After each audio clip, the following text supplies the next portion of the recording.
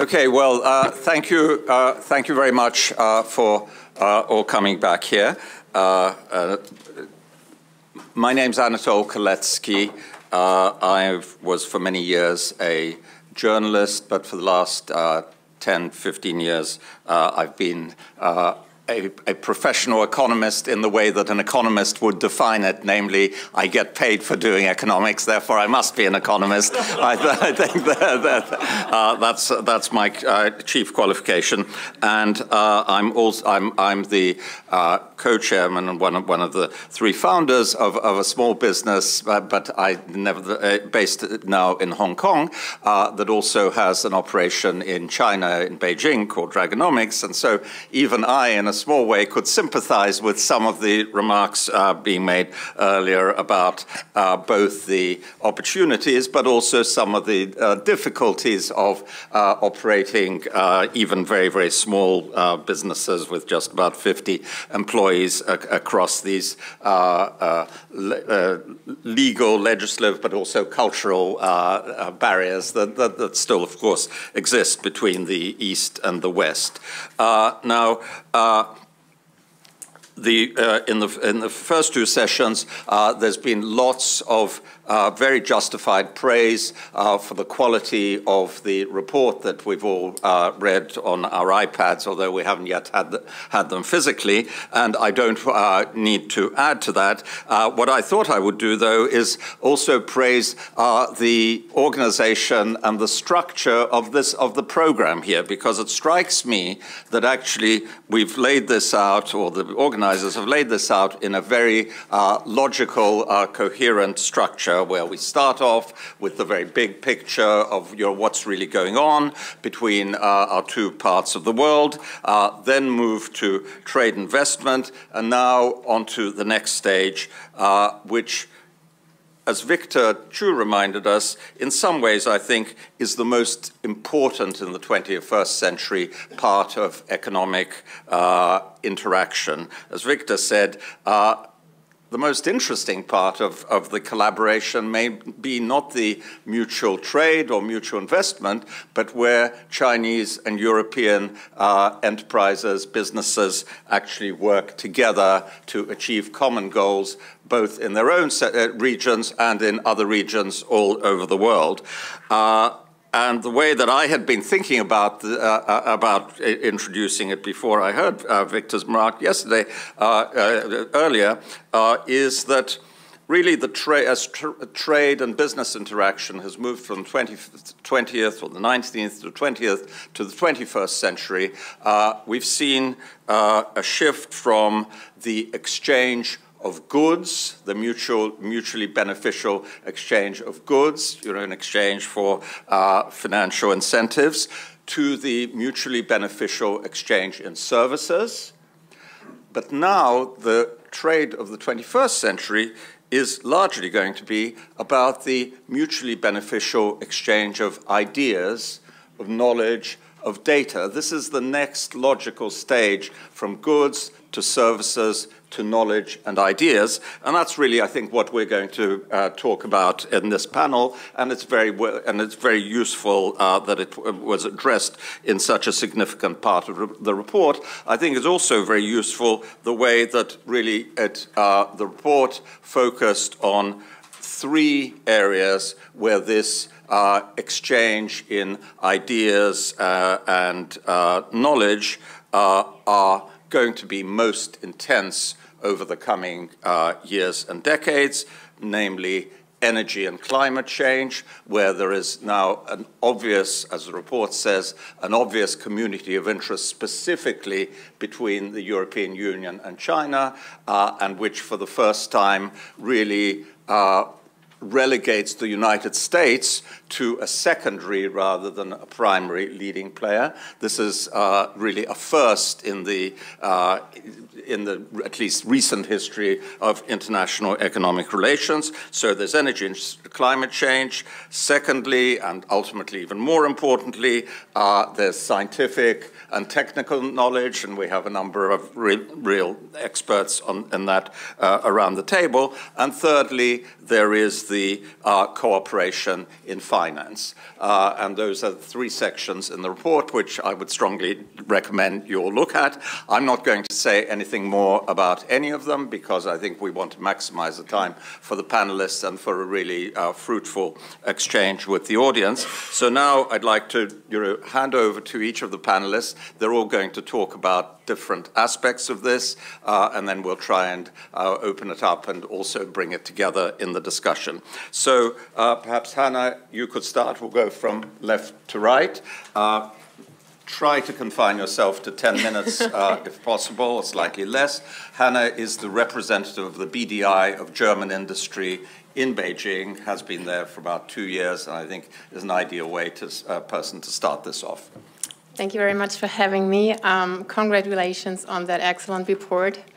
I was very impressed to read that very knowledgeable report, and I was also very impressed to hear that I was not even born when Jean-Claude Trichet negotiated the first bilateral treaty, but whatever.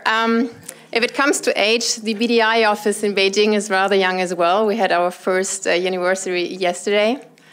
And so we opened up an office in China last year, and the decision from BDI to why we wanted to have an office there is if it comes to innovation and cooperation in the field of industry, you need to be on the ground, you need to talk to the people, not about the people. So this was one of the main reasons why we really decided to go there. I think still in German industry, I mean, for the German industry, China is one of the biggest markets. We have a lot of trade, we have a lot of investments, we have a lot of cooperation in the field of innovation. But still, I think we tend to talk a lot about China, but not with China. So I think this is one of the main assets of this report, that you made the effort, and you said sometimes it was really, really exhausting, and I can imagine that, but I think it was worth it to have different partners from different backgrounds. And this is what we are basically doing there as well. There in the Beijing office is to talk to people, to talk to think tanks, to ministries about what's really going on. Because I think if we really want to see where we have some opportunities to go one step further in the field of innovation and cooperation, we need to know what's going on. In your report, one of your recommendations, if it comes to cooperation in the field of innovation, was the exchange of people. And I could not agree more to that. So my personal experience with China was I went there to study there, and this is where I get to learn about China. And I think if we talk about innovation, it starts with people, it starts with ideas, and the exchange of ideas. So I think we should promote that also from the point of business point of view. We should really have more exchange. So this is really my personal experience. I mean, we had like the panels and the report. It was a lot about potential and opportunities, and I couldn't agree more on that too, that there is a lot of potential. But my job being a lobbyist is, of course, to pour a little cold water into the wine. So normally I don't get a call from companies telling me, wow, everything's perfect. I just want to let you know that. So normally people call me when they have a problem or to talk about challenges in their work. So just a few points on industrial cooperation and innovation from a business point of view. I think there are tremendous opportunities, and I think the times are over where we could allow ourselves to talk about China like we wait until China is on eye level or something like that. There are a lot of fields where China is way ahead of us. So every time I come back to Europe and I have to pay with paper money, I'm like, what? So there are different areas like fintech, e-commerce. There's so much going on, and I think, I speak for the German industry. I'm not quite sure that smaller companies, SMEs, are really aware of what's going on in China, and there are a lot of opportunities and challenges, but you have to be on the ground to see what's going on and to be part of that development. So this said this about the opportunities. There are some barriers we have to tackle, and I want to share just a few examples. I think one of the main thing for a good cooperation in the field of innovation is framework conditions. If there are no good framework conditions, then there won't be a cooperation. We have a lot of talk with the Chinese side, with the ministries, with think tanks about the whole thing about Industry 4.0 and Made in China 2025. And I'm always sitting in those meetings, and we have very different ways of thinking and how we handle things. So normally the Germans are always talking about framework conditions and data security, and we have to talk. We need a framework before we start to work. Then we have the Chinese side. They are always telling us, okay, let's just start it. Let's do some pilot projects, and then we'll see. And then, yeah, there will be some problems, but we can handle it on the way. And I think both sides have to step, we have to meet us in the middle and see what we can do about that. I think we should really have more exchange about that, and we really need to learn from each other. I think it might be a chance. The second thing is, which is, I think, the most important thing for a good cooperation and a fair cooperation, is the predictability of legal decisions. And this is something where we have a lot of concerns and worries at the moment. I can give you another example about that. China released on the 1st of June a cybersecurity law. And the weeks after that, I received a lot of calls from companies, foreign companies, asking me, we don't understand it. It's not clear, and are we still compliant? And just to make it sure, there's nothing wrong about a cybersecurity law. Most countries have a cybersecurity law, but you really have to communicate to the business, not just foreign companies, but also Chinese companies. We don't know if we are compliant, and this is not good for cooperation if you don't know, am I still allowed to do that? Am I not allowed to do that? So we really need clear standards and rules. Another example, if it comes to predictability of legal decisions, was at the end of last year, beginning of this year, that German companies were not able to transfer the money out of the country. This is not good in terms of rule of law, and this is not good for the investment climate. So this is something where we need more communication from both sides. So now I need to have a good thing to end it. So this is just a few maybe points from the business point of view where we could maybe have a little bit more talk about, or I think we should talk about that. But besides that, there is a lot of good cooperation between the companies, and I think the companies and industry sometimes is faster than the governments. So I can see that every day in the area of Industry 4.0. There are a lot of good cooperations, for example, between SAP and Huawei and Siemens. And it's our job, I mean, it's my job working for a business federation to make sure that the framework conditions are good, that they improve. And yeah, so having said that, I love to live in Beijing. And it's every day I see something new, and the development of China in the field of industry and innovation is tremendously fast, and it's a great opportunity for me to be part of that. Thank you very much. Thank you. I think that those are very important observations, that in order to foster and really get the full benefits of intellectual collaboration, you need even more than the quality of the intellects on both sides, or just as much as the quality of the intellects and ideas on both sides and their complementarity. You need this concept of framework conditions, conditions where people can work together, where institutions can work together, where laws, and crucially laws and institutions are not the same thing, where laws can get together, and a willingness, as you said, for attitudes to meet somewhere in between rather than, and of course, Germans find this problem, I think, not just with the Chinese, but even with the British, not to mention the Russians, but nevertheless, it's these framework conditions, I think, are very important. Now let's turn to Tony Graziano, who is right in the middle of these complicated framework conditions as a European working for Huawei, which I guess must be the largest, or certainly one of the largest hardware as well as software businesses in China, yes?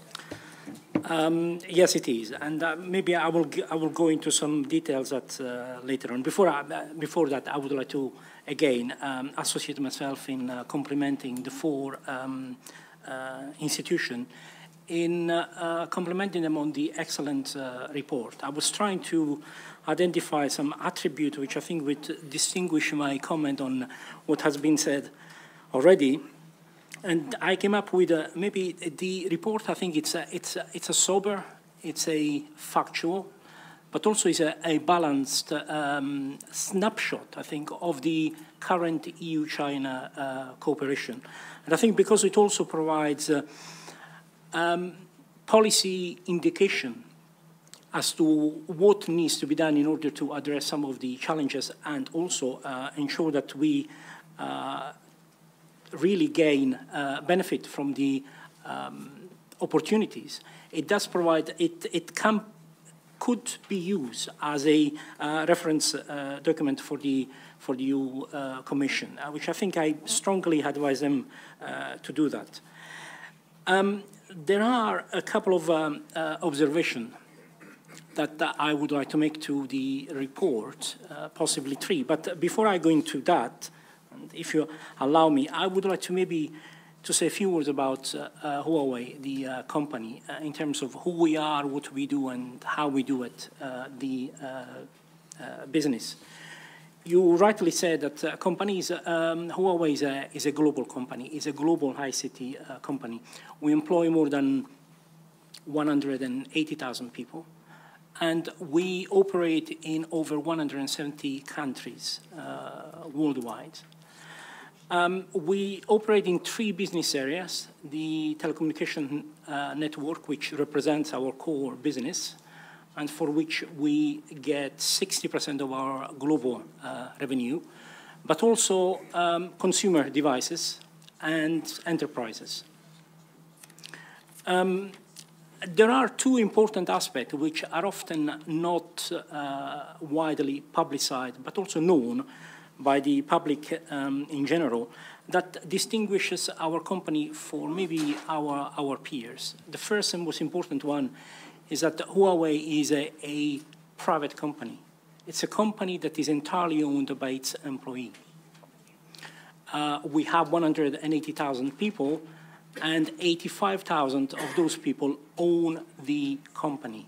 The biggest shareholder is our president and founder, and he only has 1.4% of the shares. The rest is evenly spread among the others. The other important aspect, which I think fits in maybe with the discussion that we are having today, of the 180,000 employees, 45%, that's roughly 80,000 people, are engaged in R&D. And that is obviously supported by the fact that we, on average, spend between 12 and 15% of our global revenue on R&D. Just to give you an indication, in 2016, our global revenue was just over $75 billion US, and we spent just over $10 billion US on R&D. So that gives you an indication of the capacity, but also of the potential that our company has. In terms of our presence here in Europe, we have been in Europe now since 2000. We now employ just over 11,000 people. And again, I think what we are doing globally is very much reflected in our business approach to Europe.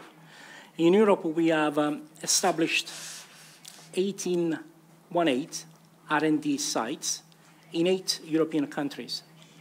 And these are sites which develop the technology that we are going to sell globally.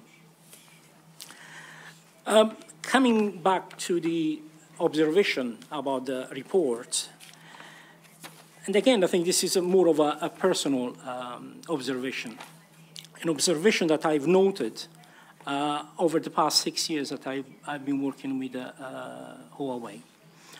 And I've seen a number of reports that try to address the intricacy of the EU-China relation, in trying to provide maybe recommendation and aspect. And invariably, I think one of the points that is often overlooked and missed, it's an analysis of what I call it, historical baggage that each side bring to their discussion.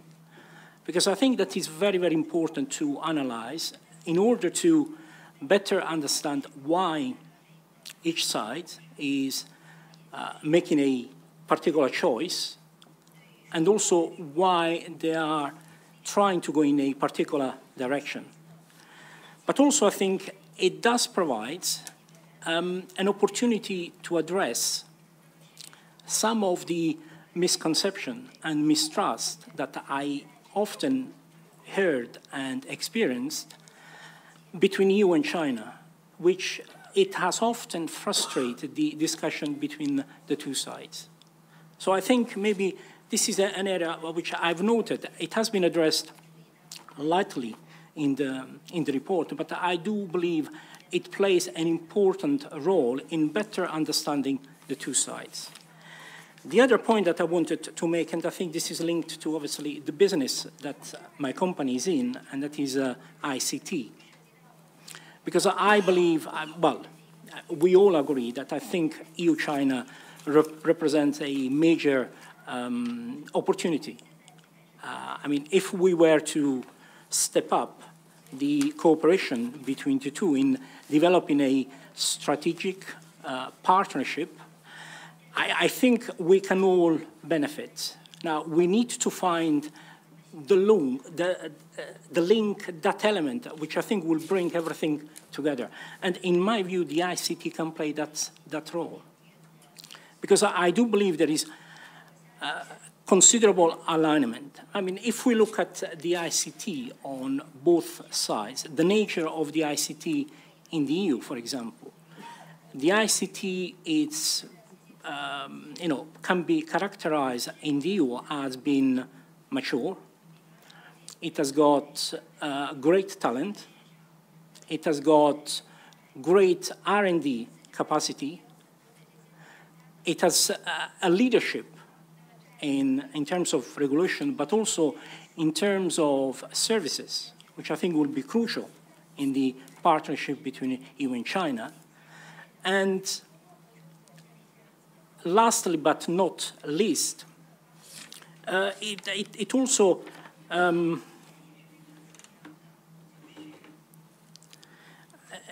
provides. I think it's well. If we look at the Chinese side, then I think we can see that although they are slightly different, it's quite complementary, because again, China.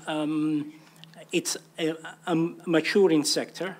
It has got a great human potential, but also it has got something which I think many companies aspire to access, and that is the ICT penetration is not as much as one can see in the EU. And in that sense, I think there is quite a lot of opportunity from a company business perspective. And I think the aspect, maybe the point that could bring that together from an IC perspective, it's the 5G development, the fifth generation network development. Because again, I've been working on this now for quite some time, and I've noted that there is considerable alignment between EU and China in the approach on how to bring to fruition this fifth generation network communication. I mean, if we look at the way that Europe is progressing, certainly on 5G, they do not see 5G as, again, an extension of the current 3G or 4G communication system. They see 5G as an opportunity to maybe to use ICT in those vertical sectors. And if we look at the strength of Europe, Europe by far has got the greatest strength in terms of the vertical industry. The financial sector, the car industry, the health system. So you can see that the strength of Europe on one side, commiserated by the strength of China on the other side, can definitely provide the basis for this cooperation to thrive. One last comment, just before I conclude. And I think this refers to the comments that were made by Anne before with regard to the people exchange. We as a company strongly believe in that. And back in 2011, I think we were the first company that engaged or established what we call it the Seeds of the Future program. This is a program whereby we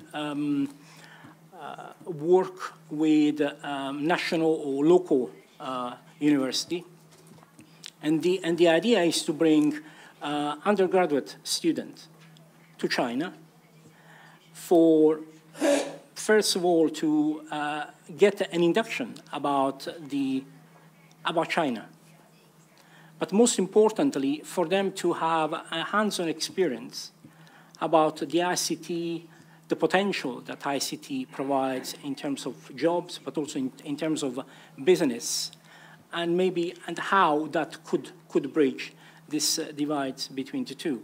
Now, the program now is running in 60 countries globally. In Europe, it's running in 23 countries. And so far, we have had 700 European undergraduate students visiting our facility in China. And the plan is for us to have, in the region of 1,500, 2,000 students visiting our facility in China by 2020. And on that note, I would like to conclude. Well, thank you very much. I think that intervention raised many interesting issues, but two in particular I would highlight, which are related. Throughout this discussion this morning, the elephant in the room, or actually more accurately, the elephant outside the room, has been the United States. And it's very interesting that in the discussion of 5G and ICT cooperation and so on, we haven't mentioned the United States. And I think that's in some ways appropriate, because I said in my introduction there's a convergence of interest on energy and climate, but there's also potentially a convergence of interest between Europe and China on the next stage of information technology as well, because we have a situation that's developed over the last 15 years where a great deal of the technological innovation is still coming, or perhaps more than ever coming, from China and still coming from Europe. And yet the systems integration and the business benefits of that have been, especially in this last 3G, 4G phase, very much dominated by the United States, whereas previously, standard setting and so on and so forth tended to diffuse that. So I think that's a very interesting in a way, similarity potentially between ICT and even energy and climate change. The last point that Tony mentioned was about the people-to-people exchange. Now, one of the striking things when you go to Silicon Valley is that about a quarter or a third of the people there are Chinese, not just ethnically Chinese, but Chinese from China. And then another quarter of a third are Indians from India. And that is something that we in Europe have not yet developed to nearly the same extent. And I suppose talking of higher education, universities, that's a very appropriate point to move to Larry Lau, who all of us know. He's an old friend and participant in this in this exercise, in this study, and I'd love to hear your summary remarks on everything we've talked about. Thank you, Anatoly, and I actually want to take this opportunity to thank Guntram for Bruegel, and also Robin for Chatham House, and also Yan Seng with the CCIEE. I think I'm very pleased that this project has finally been able to issue its report. It's really, I think it's really an accomplishment. Thank you. I think there are many opportunities for innovation and industrial cooperation and collaboration between the EU and China. The EU is higher than China in terms of achieved levels of science and technology. Moreover, the EU has been devoting more resources in R&D than China, both historically and currently. The EU aims to achieve an R&D to GDP ratio of 3% by 2020, whereas China only aims to achieve 2.5% by 2020. And given that the EU GDP is about 1.5 times the Chinese GDP, so by year 2020, the EU's R&D expenditure will be 70% higher, 75% higher than that of China. So that's something to keep in mind. China has been trying to play catch-up in R&D. She is now the world's leader in terms of the number of scientific papers published and the number of patents granted annually. The average quality, of course, another issue we can discuss here. But China also has two advantages. It has a huge market, which really means that the cost of discoveries and inventions can be more easily amortized over this large market. And it also has an abundance of relatively low-cost scientific and technical manpower. As you know, the scale of the market is critical to the success, to the commercial success of innovation. And this is one of the reasons why the US has been so successful commercially, so much more in innovation than perhaps even the EU. Moreover, the proportion of total expenditures devoted to basic research in China today is very low. It's around 5%. This is to basic research. By comparison, you know, it is about 15% for the UK in basic research, and around 20% for Germany and for the United States. But we all know that basic research is critical. It's really critical for breakthrough innovation. If you don't have basic research, you can never do that. So there can be significant gains, I think, to both the EU and China from the mutual cooperation, collaboration, R&D, which exploits both the complementarity that I talk about between them, but also achieve risk sharing and diversification at the same time. Because, you know, R&D is a risky endeavor, and the more you can share, the better. The challenge is, of course, in the mutual explicit recognition and protection of each other's intellectual property rights, which we spend some time to discuss, and this is critical. The Chinese protection of intellectual property rights, both domestic and foreign, has improved significantly since 2013, has continued to actually improve. This is an inevitable consequence of China turning into also a creator of intellectual property rather than only a user of intellectual property. So it has an incentive to protect intellectual property.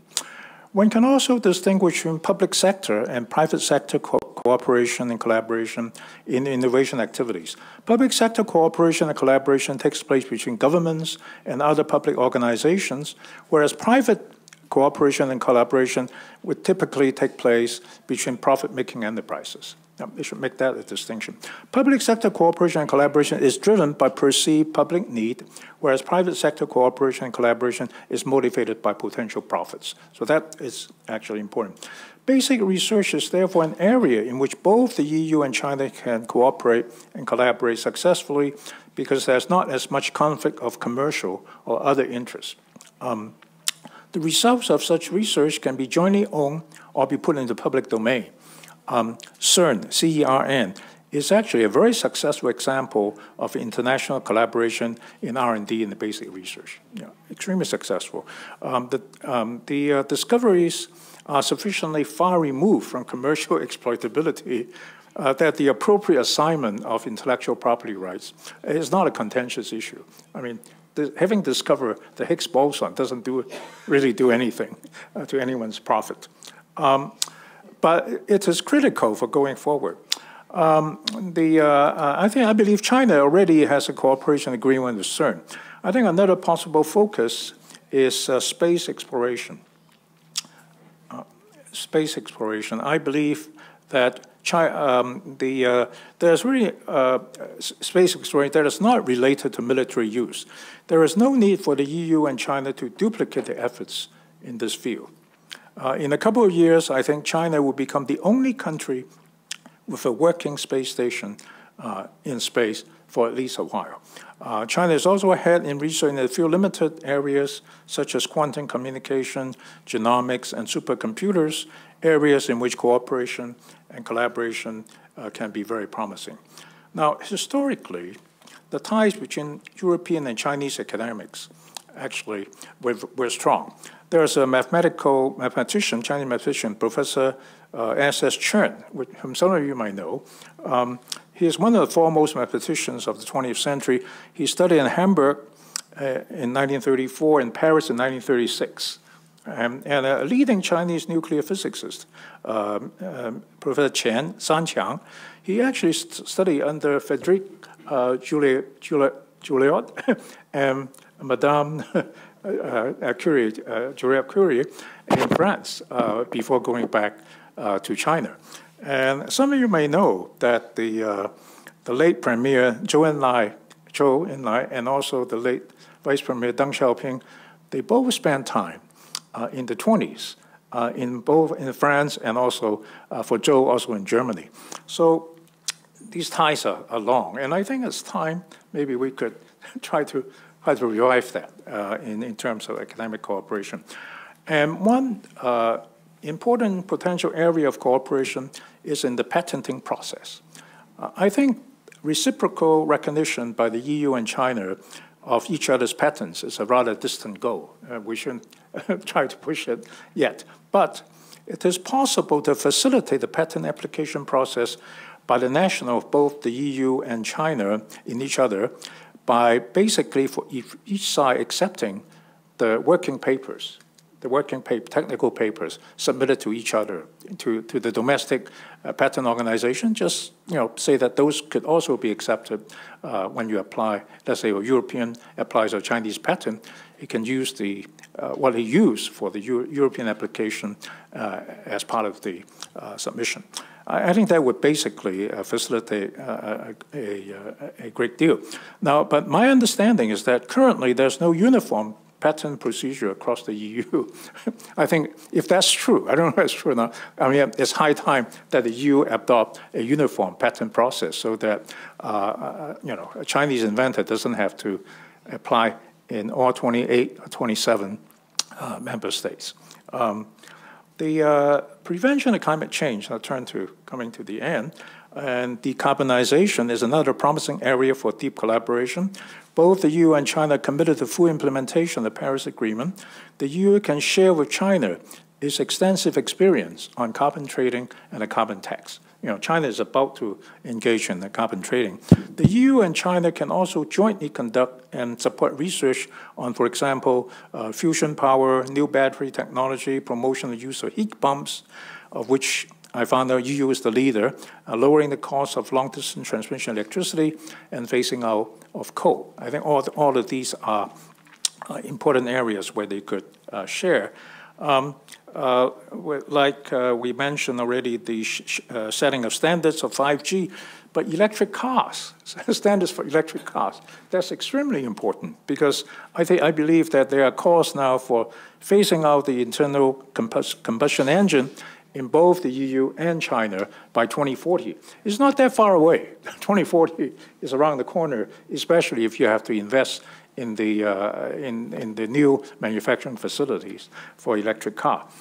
High-speed railroads is actually an example of very successful industrial collaboration between German enterprise and Chinese enterprises. And I believe it has proved to be very beneficial for both sides, for Siemens and for the Chinese railroad company. There is now a growing market for high-speed railroads in the rest of the world. I think the continued cooperation would be possible. The other thing is in the design and manufacture commercial aircrafts. Especially with China being a huge market over the next several decades. And I think the Airbus already has assembly plant in China. And there could also be, I don't want to take the time, but there could be a lot of room for collaboration and cooperation between Made in China 2025 and Industry 4.0. I think there's a lot that can be done. Other possible, turning to finally to the finance area, I think it is possible to consider the listing of shares of EU enterprise on the Shanghai Stock Exchange, say, for example, on an international board, and for Chinese enterprise to list on European stock exchanges. The goal is really to create you can say my dream, my goal is to create joint EU-Chinese enterprises that are similar to Royal Dutch Shell and Unilever. I mean, they are just joint Anglo-Dutch companies. I mean, there's no reason why you cannot have joint Chinese-German companies. I mean, I think that would be good, because that would make it much less important to focus on the national origin or national ownership of individual enterprises. China can also help to make it easier for European small and medium-sized enterprises to share in the growth of a domestic market. This has been mentioned already. Finally, I think cybersecurity is an urgent area that will require the attention of both EU and China, and that's an area that is ripe for cooperation. Thank you very much.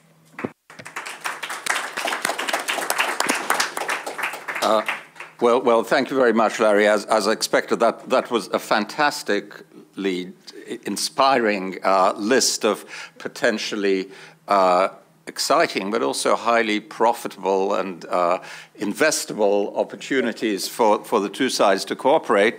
But just to bring the discussion full circle, in a sense, when one hears a list of opportunities like that, which, with all respect, many of which are pretty obvious, the question then arises, why have they not already been seized? And that really goes back to where Hannah began this discussion, that we must not overlook the obstacles that by definition must be in the path of all these opportunities, otherwise they would already have been seized. So I'm not going to say any more. We've got 20 minutes left, but I would very much encourage people who want to ask questions and make comments, and not to skirt away from the problems which must be out there, and we all need to talk about, frankly, amongst ourselves. So who would like to make the first remark or raise the first question? Okay, we'll start with Robin. I'll try to warm things up a little bit. And some of this is drawn from some of the commentary made in the last panel. I think it's good to be able to link these together, because this was we were getting into some really quite interesting granular ideas from each of the presentations we just had. But two things. I wanted to pick up actually Ian Davis's remark earlier about the importance of data sharing, which is something that maybe we didn't address as much in our science and technology section as we did other issues. But I'd be fascinated, Tony or Hannah in particular, companies working across different jurisdictions, looking to expand and deepen that, and you said you're in the amount of countries that Huawei are based in. We do know that governments are actually getting more protective about how data is managed, where it's stored, the rules. I'm talking about framework conditions, as Hannah put it. We know this is an impact on the US-EU relationship. As I was being reminded by Guntram a minute ago, of course, it'll be a big thing in the EU-UK relationship as well in the future. But where does that stand in the China-EU relationship? Getting better, or is it one of the areas that might get more complicated going forward? And if it does, what might you do to mitigate it? I could tie that in a little bit to university collaboration. I think, Larry, here. There's, again, just to talk about the grit in the oyster as well as the taste of the oyster. There is the commentary that things are tightening up at Chinese universities, mainland universities in particular, attitudes to Western education. Now, that may be more political. Maybe it isn't getting in the way of sharing data, but there's a very interesting chart in the report. I was trying to find the page, I haven't found it quite now. In any case, there's a very interesting chart in the report, full report, if you go to it, showing the extent to which scientific papers are written between Chinese and European or American. And the difference between 2000 and 2013, I think, was the data. It hasn't changed that much. Still, the bulk of joint scientific papers tend to be written by Americans with Europeans, Europeans with Americans, a bit of Japanese in there, and a smidge of China. So if we're talking about sharing ideas, again, I don't know, any experience, maybe, Larry, this is more in your space, but any thoughts? And maybe so you could say something on people-to-people work visas. Is this a big issue, Hannah, for German industry, or Tony, for, again, companies working across? Or is that really not a big topic? We listed it as, look how much more people-to-people exchange there is. And we said the great thing about science and technology, we said in the report, is that it's not about sharing markets, it's about sharing people. And as you said, Antle, at the beginning, that's the future, maybe. But that requires the movement of people. How's it looking?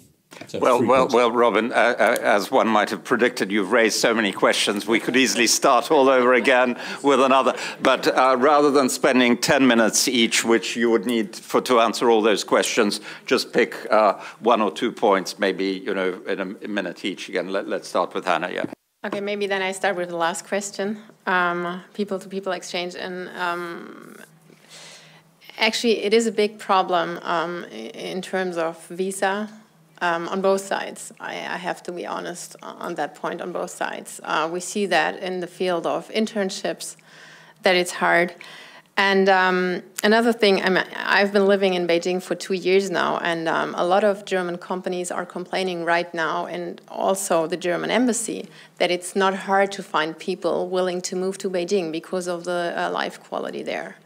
And I mean, the air quality is one thing, but the restriction on VPN, for example, is another thing, which is really like harming the quality living in Beijing or in China at the moment. So it is hard to find people. I still think it's one of the most interesting places to work and live. This is one reason why I live there. But there could be, there needs to be done a lot of improvement on both sides. Yeah, I think the point maybe I would like to look into is the data protection, cybersecurity aspect, because I think you raise a very important point. I think the sharing of data is going to play a key part in the development of 5G, because I think one of the key of 5G, as I already mentioned, is how we can horizontalize the vertical sector. I'm not so sure whether that makes... Please explain. Well, because currently I think the each sector, it's operating in a silo. The car sector, the financial sector, the health sector, and I do believe that there is some benefits that one can gain in sharing the data across the different sector. Now, at the moment, there are regulations that to some extent prevent that. There are local regulation that prevents that. But also, again, linked to the cybersecurity and data security, I think there are starting to develop international law, which I think does kind of prevent this share of information. Again, I think it's an opportunity. There is a big danger of maybe moving into the wrong direction, especially, if we consider some of the protectionist statements that I believe have been made in the US, but also in the EU. America first, EU first, kind of thing. That then, we need to move away from that. Maybe we need to step up and try to see the benefits that one can gain in sharing data, rather than maybe being bogged down by the maybe complexity that one can see at the moment. So I think we need to see a little bit beyond that. Cybersecurity, again, I think maybe this is a discussion that will need to be done in a different context. And I think when I was alluding to the historical baggage, this is one of the areas that I was, I had in mind, because currently I think there is very much a sense of distrust between some key regions. And I think this all stems from, like I said, this historical baggage. It's very likely that the EU agrees with the US, but I feel that there is quite a lot of, there is a big challenge if we can say the same about EU and China. So I think we need to find a way that maybe we move beyond that. Whether that is going to be possible in the near future, I'm not so sure, but I think let's try to be, again, and maybe refer to the way that the Chinese look at it. They're very pragmatic in a way of solving a problem. If we look at the EU, if they try to solve a problem, they always start from a holistic approach. Yeah? China, it's very much focused, okay, there is a problem, let's try to focus on this problem. Let's try to solve the problem. And then maybe out of that, there may be the side effects that we may address the bigger picture. So really, this is the difficulty that I see. And lastly, on people-to-people exchange, this is becoming a problem for us as a company to try to identify the right talent. And I think it would be good, and again, I think I agree with what Hans said, maybe we need to look at the visa system that we are operating in Europe, because I do believe there is quite a lot that we can gain by maybe the talent that is in the other regions. Okay, I can't resist abusing my position here and just asking you a question to follow up on that, which I'd like really a one-word answer, but relating to the last point that Larry made in his first presentation, which is about the ideal of a Sino-European company one day coming into being, similar to with the same degree of mutual ownership and mutual trust as a Royal Dutch Shell, which would begin to which would be a way of addressing these people to people and also looking at it one problem at a time, as you said. Could you imagine in the next 10 years Huawei becoming a Sino-European company? Yes or no? Just yes or no. The answer would be no, simply because I think we are a private company and there is no intention, certainly for the foreseeable future, for the company to become public. Larry, yes. Actually, I think it's more likely that VW, if it wants to, can really become a Sino-German company because it already has so much operation in China itself. But anyway, I would be brief. I know we went out of time. I'm all for people-to-people exchange, but I want to say something based on our experience of our last report. 3 or 4 years ago, we also collaborated with CCIEE and CSIS in the US to produce a report called China-US Economic Relations 2022. Okay. Anyway, we made a recommendation then that actually somehow got adopted. And the result was that on visas, and the result was that today, China and the US they issue to each other 10-year multiple entry visas. And in one fell swoop, it really, it simplifies things. Students can travel back and forth, go home for vacation. They don't have to worry about getting the visa. Businessmen, it used to be you have to get a letter invitation before you can even start to apply for a visa. And now you get a 10-year multiple entry visa, you don't need it anymore. I think that is really something that I think is doable. You don't have to grant a visa, but for people qualify, you should grant mutually, a 10-year multiple entry visa. I think that would be just Fantastic. You know, Europe is actually a great place. A lot of Chinese tourists like to come to Europe, but you cannot see Europe in one trip, right? Too big a place, too different a place. So you give them a 10-year multiple entry visa, and they can visit all 27 or 28 of the EU member states, you know, within the next 10 years. My second point is really has to do with, I think, what Robin asked about. I think it really has to do with on the quality of, maybe it's Guntram, on the quality of Chinese publications, scientific publications. And it is actually, the average quality is not that high. Not because I say so, but if you look at the citation index, you will find that uniformly, they are not cited very often, even though there's a very large number of publications.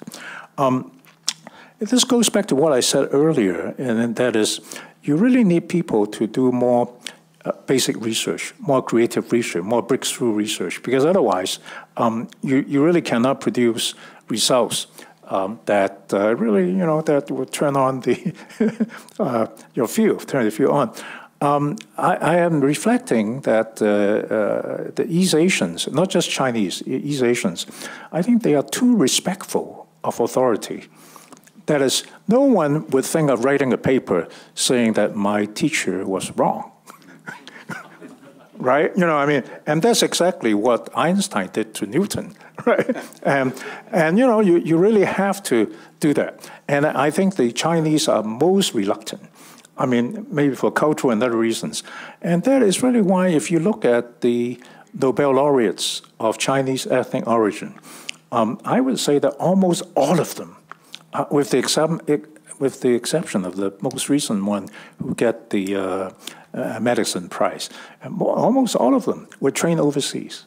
Yeah, they did their work overseas. So, and that is an environment in which they could actually be more creative, you know, think more freely and so forth. I think that's important. So anyhow, thanks. Great. Thank you very much. So we haven't got much time left. We've got 5, or maybe if we overrun a little, 10 minutes left. I've got 2 questions or remarks here.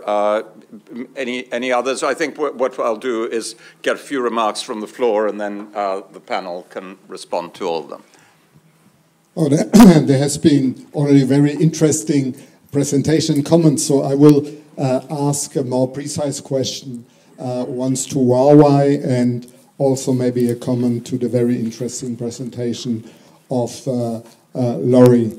The question to Huawei is, we heard that for the future, data is a bit the resources of the future. And to use data, you need confidence. And then we, as we have discussed just now, we are confronted with different legislation. So for using data in China, you are obliged to store data in China. Huawei is an international company, so you are confronted with different legislation. How you judge this obligation for a company also using data and developing very much towards cloud services, which is based on data, this obligation to make sure that data which you use in China is stored in China? And how do you see your competitors affected by this obligation? Then concerning patents, you mentioned that it would be good to have a possibility to have an easy way to European patents. There maybe Huawei can already give you advice, because concerning the EU patent, you are right that there are national patents which are complicated. But we have the EU patent system, and there Huawei is amongst the 5 biggest patent holders. So there the company is already very successful. You mentioned also this very interesting area to work more closely with genomics. And in Shenzhen is one of the 3 leading worldwide companies on genomics. But there's also the question of ethics. And if we come to ethics, it's then the question also of rule of law and security. So my question to you is a bit how you judge the development of rule of law, which assures that certain principles are respected in China as in other parts of the world. Great. Thank you. And one here. Any others? Okay. Just a very quick comment to echo some of the things that have been said. So I just wanted to refer to recent paper by my colleague Reinhilde Vöglers on China as a science and technology powerhouse, which sort of summarizes and gives some of the statistics. And so one of the points she makes is that already now there are more PhDs in natural sciences and engineering in China than in the United States. And she also makes the very important point that, in fact, the lead that the United States has in a number of areas in university research, it can hold only because of all the Chinese graduates and young talented researchers that come. And I guess what I would suggest is that the European Union develops a proactive agenda in actually developing a mutually beneficial relation in that area. Second, very quick point, China as a technology center already. So if you look at the value created in high-tech manufacturing, China is already now just behind the United States. It's basically on par with the United States in terms of billions of US dollars in that sector. And for all of you and for all of us who have been to Shenzhen and perhaps visited the headquarters of Huawei, fascinating experience, by the way. But if you go to Shenzhen, it's more than Huawei. It's really a technology center that is absolutely fascinating. And so I really think enhancing the collaboration in that area can be very, very interesting for the European Union also. Thank you. Great. Well, thank you very much. Let's do what we did in the last panel. Each one of you take 1.5 minutes to respond to questions that we'll put directly to you or anything else, and maybe we'll do it in reverse order, starting with the universities and you, Lawrence. I actually agree with what Guntram said completely, but I think the issue is actually very much should focus a little bit more on the value added in the high-tech industries rather than the gross value, because I mean the Apple iPhone is a well-known example. Yeah, the value added is very low, even the gross value is very high. On the rule of law issue, I don't have any disagreement. But I think that the compliance, voluntary compliance with the law, is also partly cultural, partly environmental. And so you really cannot comply with the law when all your competitors are not complying.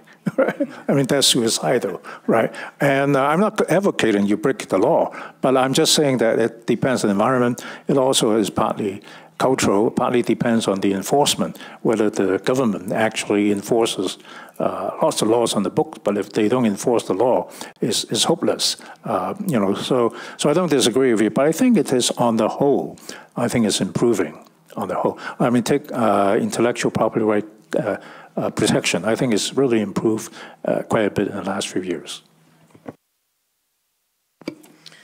Yeah, on the data storage issue, again, I think this is a very, very difficult question, because I don't think at the moment that there is an easy answer.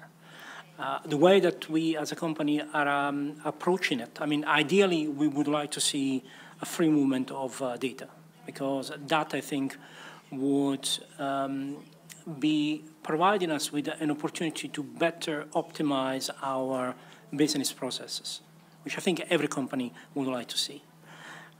Unfortunately, that does not seem to be the case at the moment. We're seeing what's going on in Europe, but equally in China and the US. So we, as a company, are trying to adapt to it. And obviously, we are an international company. We operate in different countries. And the way that we do it, obviously, we try to, well, we do comply with the law and regulation of each and every country that we operate in. This is the only way that we can do. It's not the ideal situation, unfortunately, because we would like to see harmonization globally. That's difficult to come. So we need to adapt, because it comes down to us either being able to do business or not doing business. So we need to adapt. I fear that maybe our competitor have got exactly the same view and probably the same challenges. But again, I think this is a discussion that will need to be taken at a global level, because we do believe that there is a benefit in being able to share globally this amount of data. Maybe just one short comment on rule of law. I think in China it really depends where you are. So you can have a company in Beijing and everything's fine, and then you are in a certain province and it's getting hard. But I see a lot of improvement in this regard too, because I think a lot of Chinese companies who are having high quality products, I mean, every company is interested in having a protection for their intellectual property. And we see that we get a lot of common understanding with our Chinese partners on the business level. So I think this is a rather good thing. Okay, very quickly. I could just make one last comment on RPI, because I think this is an important issue from our company perspective. Huawei, as you rightly mentioned, is probably one of the leading company, and especially with new technology, 5G coming, will probably be having a substantial portfolio of patent. The way that the company looks at patent, it's obviously as a way of us doing our business. But again, I think we are trying to shy away from the approach that we have seen adopted by other companies, because in the past, some companies have used patent as a way of stopping or creating barrier to other companies doing business. That's not our intention. We obviously we want to safeguard our investment, but we will do in such a way that obviously we have a minimum amount of royalty, for example, but we will never be stopping other company from doing business. I mean, that's our company philosophy. Okay, well, thank you very much. And actually, that last remark gives me an excuse to round this off with an anecdote which I was tempted to respond to Larry's initial remarks with, but I think brings us all together. And it's an anecdote about the value of international collaboration, particularly in science, but also of basic science, and the significance of this whole debate about intellectual property, which is we've been talking about. And really, Larry, it's a correction on something you said in your introduction, which is that CERN, which is this basic research institution, I don't know how many countries are involved, but well over 30 or 40 countries involved, are doing nothing but basic research. You said they don't have a problem about intellectual property protection because everything they're doing is so far away from commercialization. And you gave the example of the Higgs boson, and I agree, I graduated in theoretical physics, I agree that's a long way from commercialization. But the example you didn't give, which is a much more important and significant one, is the World Wide Web, which was developed by Tim Berners-Lee at CERN. And the anecdote is, and I met Tim Berners-Lee a few years ago and I asked him about this, why didn't CERN copyright HTTP, which was the basis of the World Wide Web? And what he said was, if we had done that, CERN would now be the largest corporation in the world, bigger than Apple, Google, and Amazon combined. But if we had done that, perhaps the World Wide Web would never have taken off. And I think that's a very interesting example of bringing all this together. Thank you very much.